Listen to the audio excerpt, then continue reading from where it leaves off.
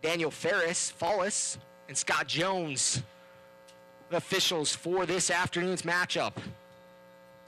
Head coaches for both sides: Martin Vasquez for the Monarchs in his first season, Adam Smith in his second season for Fresno.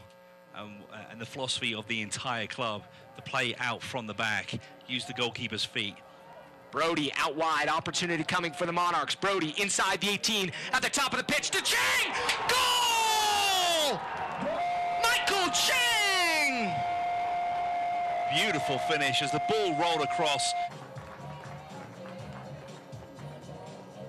Goal goes to Michael Chang. Assist Andrew Brody on that.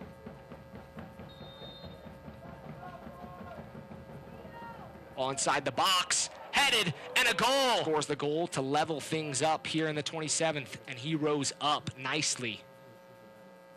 There's in front of him, still on his feet. Ball wide to Hayden Ellis. Shot! Pushed away! Ryden's there, and Ryden scores an own goal, I believe.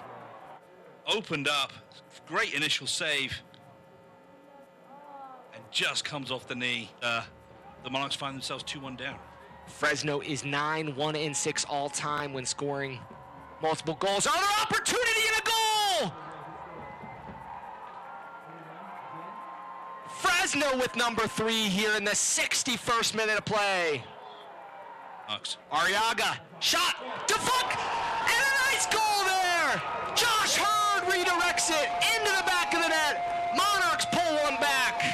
Saying is, going too defensive as a team sometimes hurts and puts you in situations where you're going to get pounded on. I mean, there was 4 straight corners. This Fresno team has been deadly in front of goal.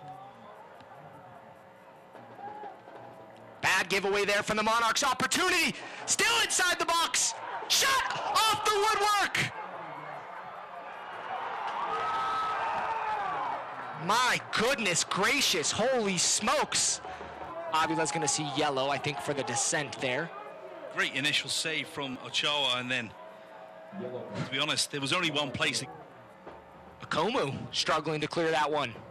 The wall, back heel, beautiful shot, and a goal! The alert there, kept the pressure on.